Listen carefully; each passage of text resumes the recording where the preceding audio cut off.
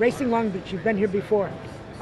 Talk to me a little bit about your technique to make this race, this track, work for you.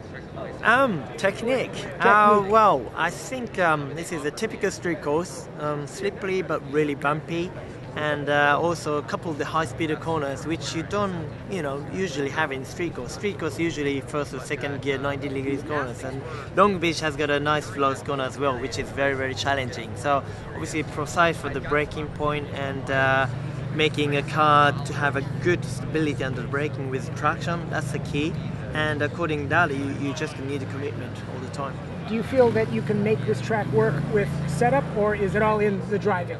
It's a bit of both. I mean, it's coming up to this competition level, you don't not rely on to the only car or drivers. You have to be combination. And of course, for the engineer's point of view, it's very, very challenging because, damper displacement here is very big as it's a very bumpy circuit. And driver always has to commit all the time. So that's the way you drive. Do you feel this track is like anything similar from your earlier days, F1, racing in Japan? Any similarities to other track? Not necessarily from the physics of the track course. It'd be very unique because it has got a little roundabout as well, which I loved it. But excuse me. Otherwise, it's a great track.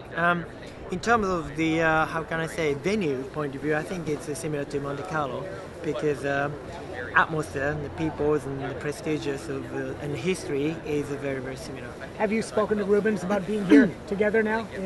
Not yet. I haven't spoken to him, but obviously I'm sure he's feeling very, very similar. Is there a challenge with the new car that you're working through in terms of driving it from the cars you drove before?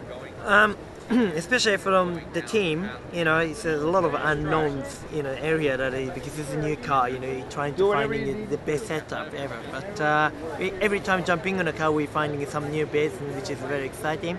From driver's point of view, it's not much different because you just you drove and you feel it, and compared to obviously the previous session or last year, and then make it a car faster. So always like the driving new car.